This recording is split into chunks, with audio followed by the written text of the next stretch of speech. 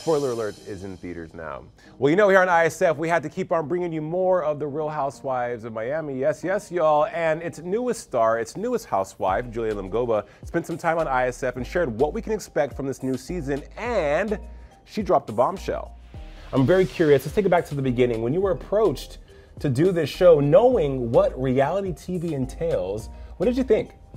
I was kind of a reality TV virgin, to be really honest. I've never watched any show, any reality TV show ever in my life until one morning when Adriana calls me and invites me to be her friend on the show.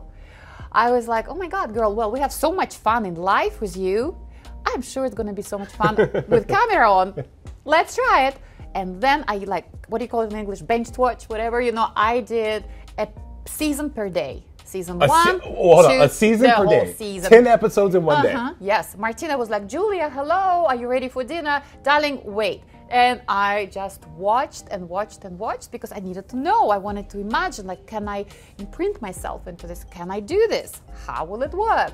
Learning about the girls, seeing the whole dynamic. 3 days, 3 episodes, boom, I'm a pro. And here you are, a first for any of the franchises in the Bravo-verse, being the first LGBTQ plus housewife.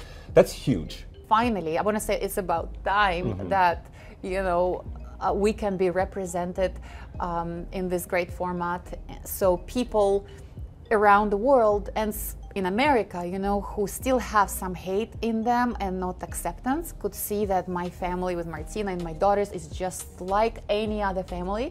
I've been always saying love has no gender, and I'm a living proof of it, and that's what motivates me. One of the things of reality TV is drama, a lot of confrontation, a lot of he said, she said, but you handled that a little bit differently. I have my standards, I have my values, they are what they are.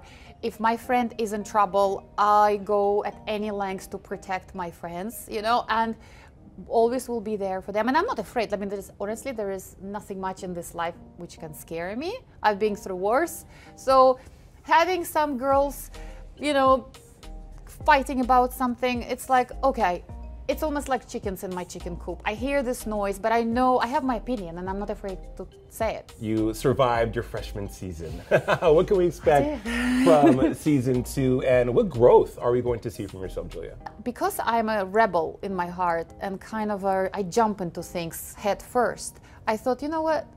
I'm scared, but I'm gonna break my fear. I'm gonna try, and at my age and few sizes plus that I used to be, I decided to go back into modeling. Congratulations. And guess what? It's working out. It's worked out. So I have my new modeling career in fashion, which is amazing that fashion changed, shifted a little bit. So now you don't have to be super, super young and super, super skinny. There is diversity and acceptance in all ages and sizes, which is incredible. And it goes beyond this for me because on the show, you don't have to, it's not just in the fashion world. It can be in any other profession or just within a person. It's just kind of there. And I'm a little bit of a daredevil. And you say you're a rebel. Well, yes, well, I had to. My life was pretty rocky. So I survived it. And, you know, kind of rebelling the boxes. I'm rebelling the boxes and drawers. Julia Lemigova, it has been so awesome having you in studio. And again, congratulations on the season 2. It's going to be great. Thank you.